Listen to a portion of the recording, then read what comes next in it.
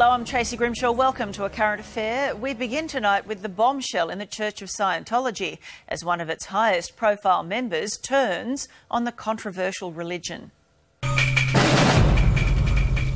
a young woman with family ties to the leader of Scientology.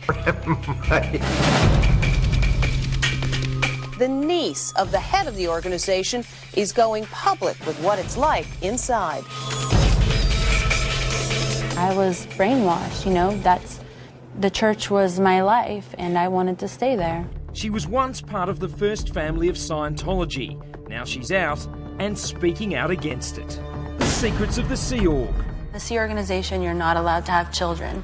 Wow. The family separations. From when I was 12 until I was 18, I only saw my mom twice total. Bizarre rituals. Auditing is sort of Scientology's form of counseling. The mysterious leader. Is he an evil man?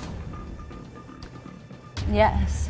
And what really goes on with all those celebrities. The Scientology experience that celebrities experience is completely different. Last year, it was Katie Holmes who escaped the clutches of Scientology and her husband Tom Cruise, taking baby Suri with her. Now it's the leader's own family. Yes, we have an utter monopoly on workable solutions. Jenna Miscavige is the niece of Scientology boss David Miscavige. After a lifetime in the church, she's escaped and written a tell-all book about her secret life in Scientology. I have to ask you, are you worried about the reaction the church has to your book? I definitely don't live in fear of the church. I mean, I know my book tells the truth, and I'm just happy that it's out there.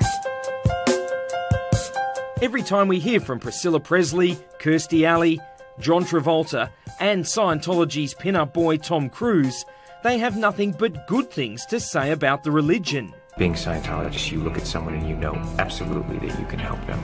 So why do so many former members tell horror stories of abuse, manipulation and demands for money? The Scientology experience that celebrities experience is completely different than the average public Scientologist. For one thing, they have their own church, which is so much more beautifully decorated alone than every other church. I would say one of the main things is that they're not constantly bombarded for requests for donations or... They're not? No, they're not. Not in the way that the average public Scientologist is. Your uncle, David Miscavige, is the leader of the Church of Scientology. Mm-hmm. Did you have much to do with him through this period?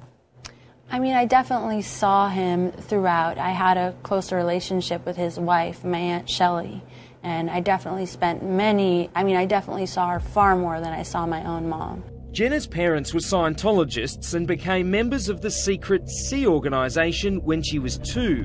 By the time she was 6, Jenna was placed into a special camp for Sea Org children. From the time I went to the ranch, actually a little bit before, from when I was 4 until I was 12, I generally saw my parents only once a week, and it was only for a few hours on Sunday morning. And what about the time when you left the church when you were 21? How often did you see them? From when I was 12 until I was 18, I only saw my mom twice total. From the time you were 12 till you were 18? Yes, yes. And from the time that, also from when I was 12 till I was 18, I saw my dad about 4 times, and 2 of those times were for less than an hour. Like all Sea Org members, Jenna had to sign a billion-year loyalty contract to the church. She says she was made to work like a slave at the secret camp. Now, at the Church of Scientology, they gave us these pictures of the ranch that we're seeing right now. Now, I gotta say, it looks really pretty, it looks great, it looks normal. Mm-hmm. It looks like a camp. So what was your typical day at this ranch? You know, the things that it shows in the picture, like, for example, those dressers, we varnished all of them. The rock walls that you might have seen, we hauled the rock. So the reason the ranch is so beautiful is because we, the children, worked 4 hours every single day, and we made it that way. Isn't that against the law, child labor laws and all? Yeah. So you basically were building that ranch? Yes, every day for 4 hours. Previously, we've reported how Tom Cruise's adopted children, Connor and Isabella, could also be joining the Sea Org. Isabella's musician boyfriend, Eddie Frencher, was signed up last year, and according to Scientology rules, if she wants to stay with him, Bella will have to sign up to. A large portion of your book talks about being audited, and you yourself wanted to be an auditor. What is an auditor? What does an auditor do?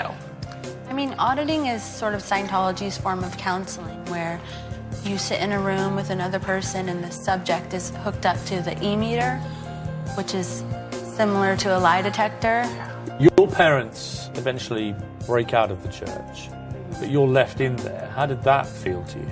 I had sort of built my life around my friends, and I was brainwashed, you know. The church was my life, and I wanted to stay there. But eventually Jenna's time came in 2005, when she too decided enough was enough. I could no longer look away from the abuse, the mental, the physical, verbal, and I just realized that I wasn't helping anyone, and the people there weren't happy, and I wasn't happy, and that I had to get out. With so many members leaving the church, it's little wonder that earlier this week it spent $8 million to run this slick recruitment ad during the US Super Bowl. I would say the worst part of Scientology is that, you know, it's their doctrine or the highway, which is what is so ironic about that Super Bowl ad. You know, it talks about how, you know, seekers of knowledge and think for yourself, but you can't think for yourself when you're there. The church told us it will not discuss matters involving Jenna Miscavige. They note that claims in her book about her schooling are dramatically at odds with the recollections of 30 of her classmates, and said they considered some of her account dubious. Their full statement is on our website.